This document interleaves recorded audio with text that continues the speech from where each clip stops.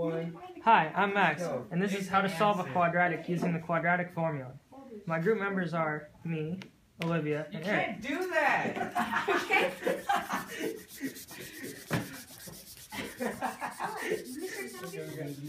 So, first of all, you're going to need to know the quadratic formula to do the quadratics.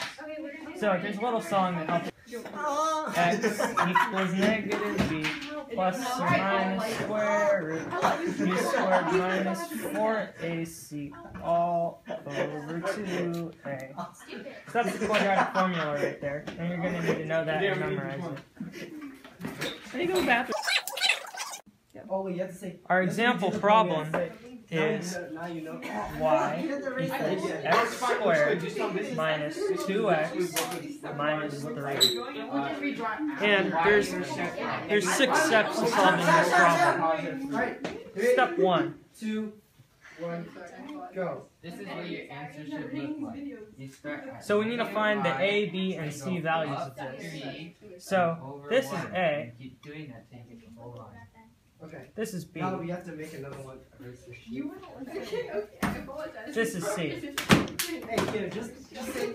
And then look at me. Step 2. Jordan Chance signing out. Then I go. No, hey, You have to plug these numbers into the quadratic formula. Jordan, you have to That is don't x equals negative b just say now that you know, graph this equation. Now that you know. plus or minus square root Holy fuck. You Jordan, don't fucking do the graph. b squared minus 4ac Oh, sorry.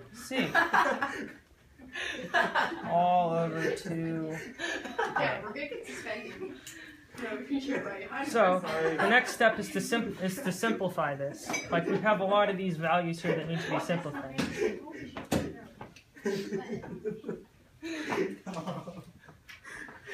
Okay, Jordan, let's start over That's here. the second. I apologize for that.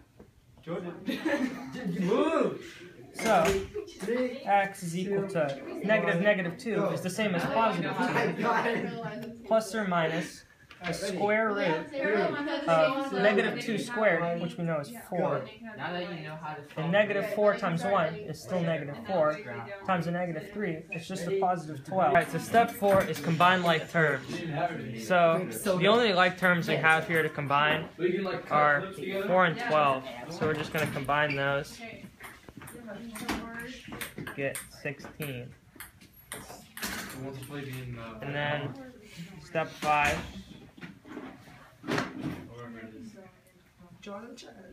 is, let me just write out this problem. It's literally upside down. Don't start over. I think it's upside down. That's okay.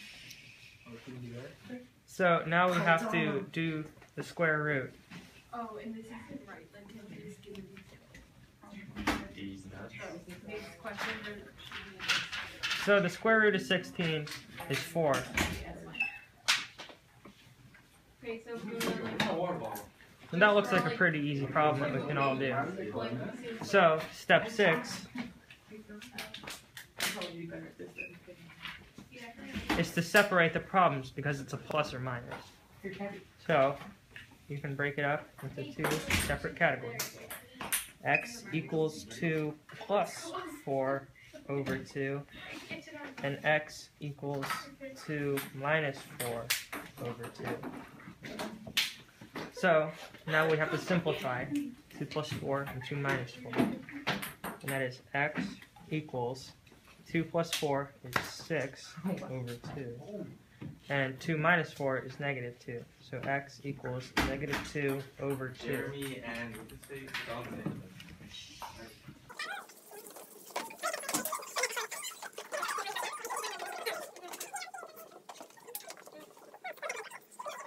Alright, so we just ran out of space on the last one, so we had x equals, what was it? 2 plus 4 over 2, and x equals 2 minus 4 over 2. Stop it. So this is where we left off. This is a pretty simple problem right here. 6 divided by 2 is 3. Here's your first answer. And then negative 2 divided by 2 is negative 1. X equal to negative 1. That's your second answer. So the final answer for this problem is x equals 3 or x equals negative 1. And that's how you solve a quadratic using the quadratic formula. Now, try this example problem.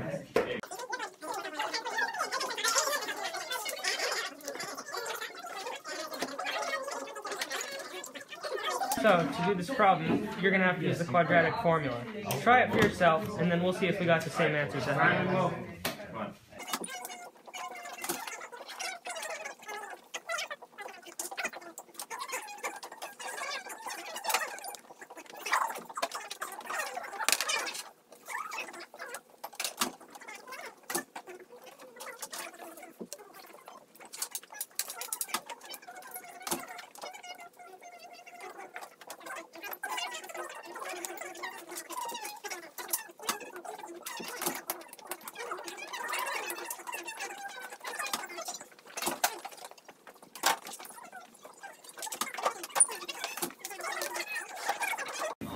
So I solved this problem all the way through. I got A is 1, B is 8, C is 6. Plugged all the numbers in, ran through it, got it all the way over to here, and I got my answers as x equals negative 0.85 or negative 0.9 if you like to simplify. Or x equals negative 7.15 or x equals negative 7.2 if you simplify that. So these are the answers. Is that it?